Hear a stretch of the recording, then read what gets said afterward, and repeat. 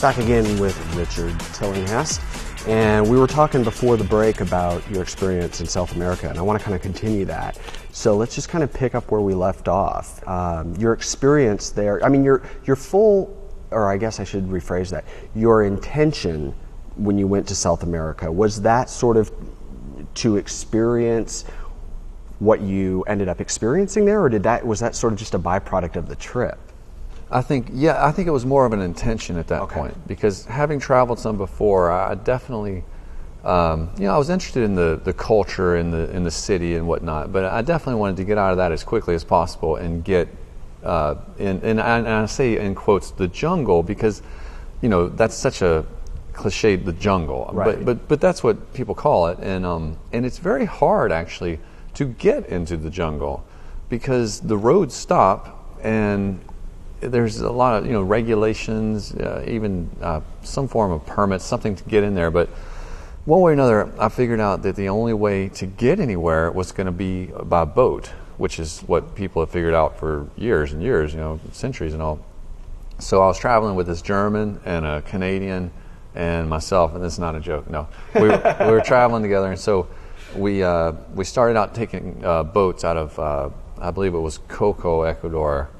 I may be pronouncing that wrong, but we started out taking larger boats, even with motors, and then got on at some point a big ferry boat with 100 people sleeping in their hammocks, shoulder to shoulder, and we just kept going. And I think I went downriver a couple of months trying to get as far as possible, and ended up in dugout canoes and just keeping on going, basically.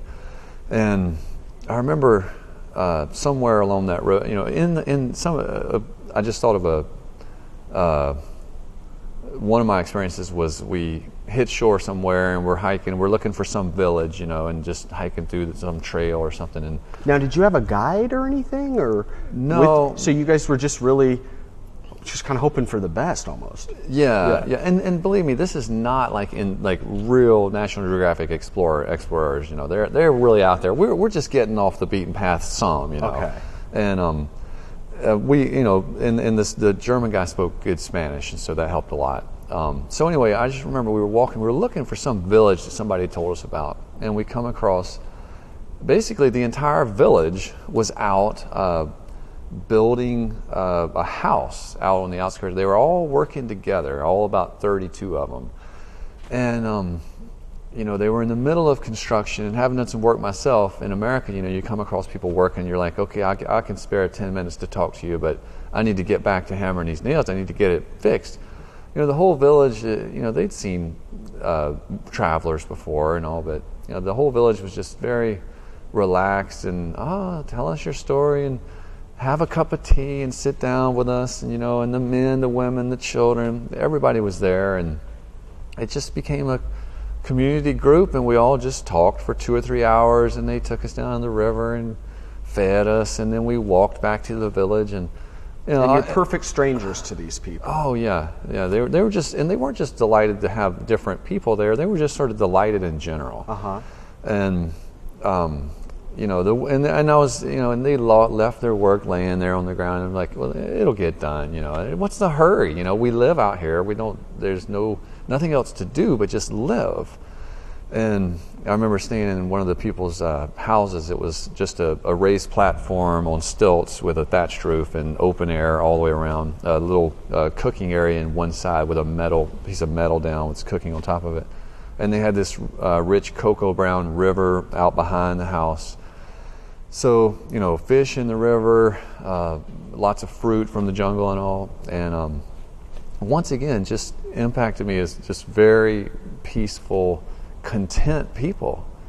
And I just couldn't help but think, they living day to day, breathing in this nature and just being out there was very peaceful for them, I believe. Mm-hmm.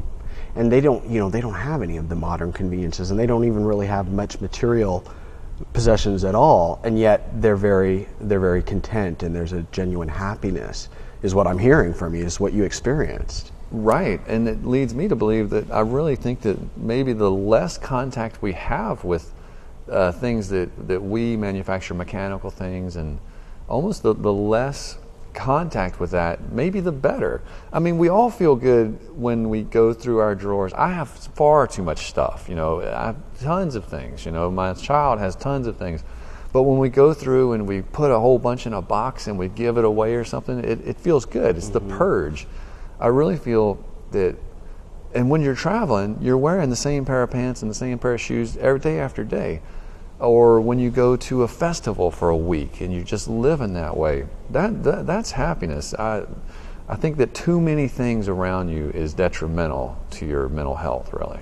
That's a really interesting way of putting it, and yet it's very relatable, because when you think about it, I mean, we are so tied to all of our our iPhones and our laptop and our car and our house and all these things, which many of it is really not even necessary, but it controls us to such a great extent. And so to experience that like you did firsthand, what do you think that experience has done for you in respect to your music? One thing connected to what you were just saying, I used to love my driving time. It was quiet time, no talking to anybody, especially long distance driving.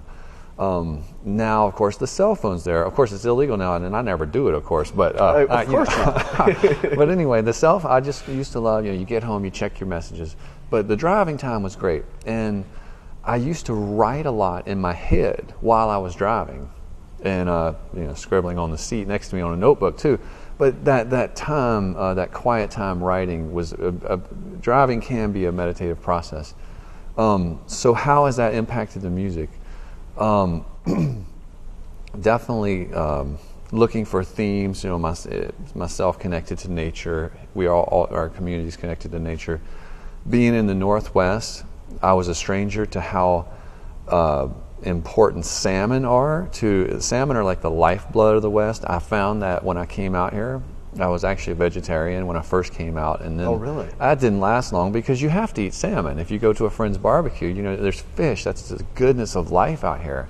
So, and one of the songs I'm going to play has to do a little bit with salmon.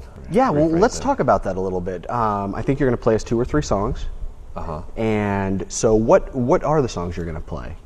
Well, I'm going to play one called "I Seem to Be Lost." Okay. And that one was inspired. I was at the Wind River Hot Springs near Carson, a great spot, and just looking at the salmon going back upstream. And there's a high suspension bridge that you can cross to get to the hot springs, and it's actually off limits now. It's actually technically you're trespassing if you're on it. Oh, okay. And it's funny. It's kind of indicative of the civilized world. I spent some time many years ago looking down off that bridge and just seeing the salmon and everything, and now you're not even supposed to go on the bridge. So one song is called "I Seem to Be Lost," and it's about being on the hot springs, looking at the salmon, picturing the salmon swimming back upstream, something to do with that. And another song I'm going to play is it's kind of an old one, but it has to do with this neat old banjo that is here. This is a 1924 Gibson banjo. Okay. And I have a really dear friend named Doug McCoy who lives up in Trout Lake, and I was up visiting him in his little cabin out in the woods, and saw this case lying in the loft of the, and I opened it up, and this old banjo was in there, and this part, the head was broken, the strings there was maybe a couple strings, the tune, everything was pretty much broken. But I realized it's a really neat instrument. It's hefty, it's solid. Is there no back on it either? No, it's just I have a microphone taped in it for performance, actually. Sure. But yeah, that's it. That's the way. It looks like a tambourine. It is. It's kind of like it's very similar to tambourine. Tambourines have a head like that, and you put the jingle bells around it, and it's a tambourine. I mean, I should do that. I should tie jingle bells all around. There you go. Maybe. Wonder. Might be an interesting sound. Yeah, but anyway, so Doug is a great guy, and he said, "Richard, you should just hang on to that banjo for a while." And so I took it to my friend Craig Luthier in White Salmon, and he fixed it all up, and then I started playing it. As a matter of fact, from the second that I picked it up, this one riff, it's kind of out of tune, I tuned up, but kind of was going through it in my head over and over with the banjo. And I think that's kind of the reason that I ended up with a banjo to write this one particular song. Oh, all right. And that's the one you're going to play I'm for going us? to play it today. Yeah. Great. Well, good. Well, I'm going to go ahead. We're going to go to break here real quick, and then I'm going to get out of the way, let you do your thing. So thanks for coming in. Really appreciate it. Thanks for sharing your perception or your perspective on life and nature and now your music. So we'll look forward to hearing that when we come back. You guys, Richard Tillinghast will play some songs when we come back. So stick with us. Be right back.